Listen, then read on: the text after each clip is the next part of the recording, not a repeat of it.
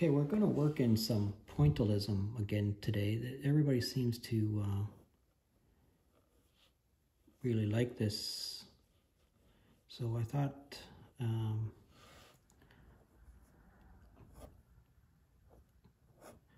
we would give it a try again. It's really quite a interesting art form, especially with watercolor.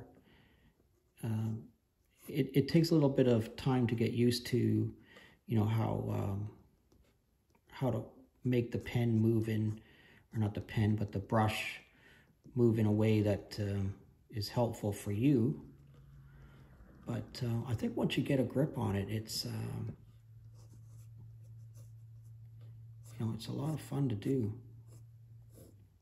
So I'm going to just put in some pen trees in here, and this is a little bit of shoreline here, and it sort of comes out into a jaggedy sort of a end of the pier here. We're going to make some yellow. So I'm just going to wet an area here, and you know, it's already kind of yellowy, but we're going to pick up some very bright, brilliant yellow. I'm going to suggest to you that when you're watercolor painting, using yellow first will usually give you the best effect. I usually paint lightest to darkest, but that's not always the case. So I'm just trying to put in some dots. Okay, so remember, you know, pointillism should just be, you're just trying to get some dots on the page. Don't worry about how many dots. Get some dots on the page, and then you know, get them dried up. You know, whether you leave it sit or you use a hair dryer, whatever the case may be, get your yellow on there, and then let it dry up. This is working out not too bad. And you'll notice all these pointillism paintings that I'm doing in this series, I'm not painting in any sky. I want you to just sort of get used to, just put the paint on the page. Don't worry about the sky at this point. Okay, let's let this dry up. Okay, so I took some of my yellow and just mixed it in with some of this red that I have here. And this is all dried up really, really well. So I'm going to put some orangey points on here. And I'm trying to put it on wherever the page is white and wherever it is that I think I need an orange blob of a tree. I don't think of these as individual leaves or anything. I just think of it as a orange section of the tree. And you can move pretty quickly with pointillism if you want, you know, once you catch on to how hard or how light or to touch the page and how much paint. You can see I really only go back and pick up paint for each individual tree, not each individual dot, right? So, you know, try to make your trees, you know, jaggedy, you know, more tree-like. Get a lot of dots on wherever it is that you think you need dots. I'm going to put some more down across here. And you probably want to try to dry between each color. I grab a hair dryer and I just try to dry it up, you know, between each color. If I'm working outside, it's a lot easier. It'll just dry up, you know, because of the sun and the wind for you. Right, take your hair dryer to that and come right back.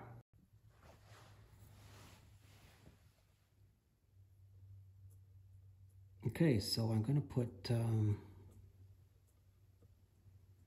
some green foliage. You know, there's still a little bit of green here and there, so I'm going to put add a little bit of green foliage to this. But we're going to keep the green sort of to a minimum, right? We're not going to use a lot of green. There's some green left, but there's not a lot of green left. So I'm going to clean my brush out here, and I'm going to pick up some Payne's Gray. Now Payne's Gray is an interesting color because it's sort of a combination of blue and black. And I'm going to add in some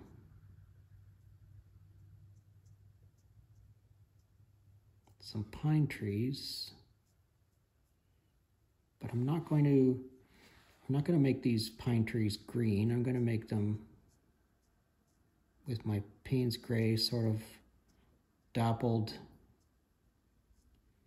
into the back, and I'm going to add 3 here.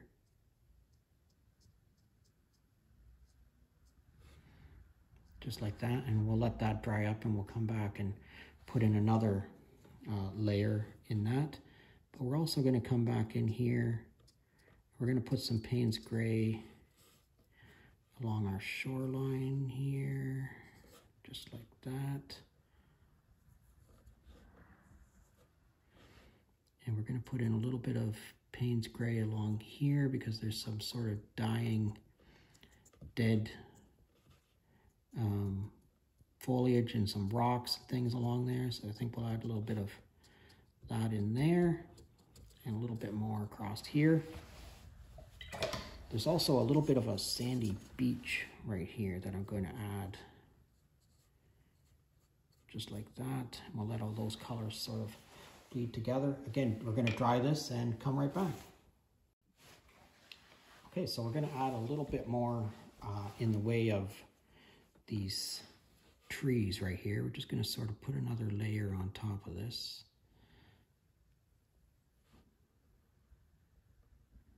Just in the white space, just touch it, you know, just to make the tree a little bit fuller.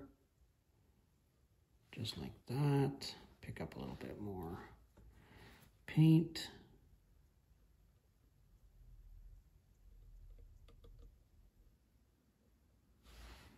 That's not too bad. It gives it a really nice, you know, second layer to that. That's all right. And we're going to take the same Payne's Gray. We're going to go back through here again. And I really want you to get used to the idea of, you know, drying, you know, between every layer. It sounds monotonous, and really it is monotonous, but it gives you a chance to, you know, take a break, have a look at your painting, see how it's going, see what you need to add, what you don't need to add, where you need to work, where you can work less. All right, that's not turning out too bad. We're going to give this one last dry.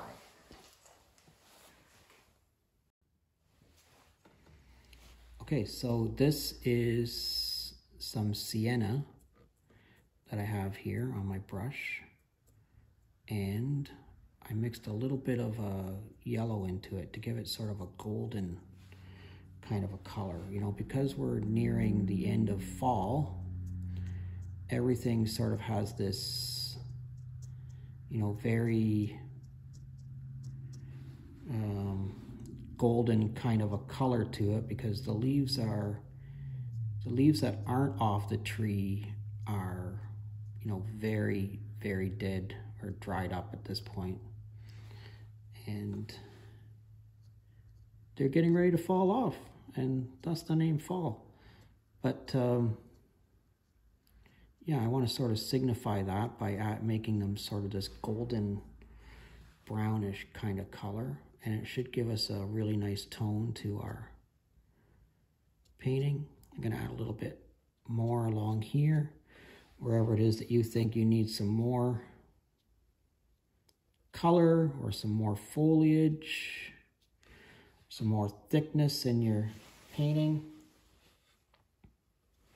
I think this is turning out all right for us. And I think we're going to end this. You can keep on working. If you're currently a subscriber, thanks a lot. I really appreciate it. And if you're not currently a subscriber, why not? Please subscribe to my channel. I'd love to hear from you. Leave me a question or a comment. Maybe a suggestion for a painting that you want to see. Thanks a lot, and we'll see you again next time. Have an awesome day. kind of decided this didn't have enough red to it, so I'm going to go through here and just add a little bit of red and see what happens. You know, bump up the saturation level a little bit. See if people will hang on and keep watching while I do this. I hope you do, because I think this is going to turn out for me.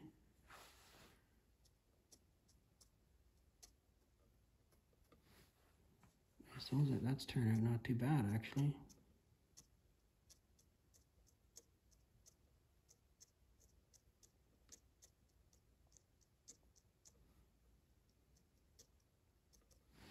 Thanks for hanging around for the bonus round here.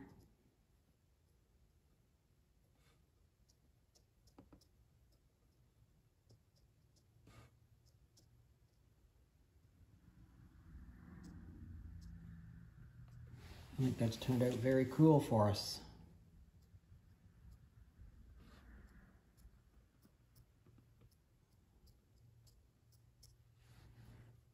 All right, thanks for hanging around. See you again next time.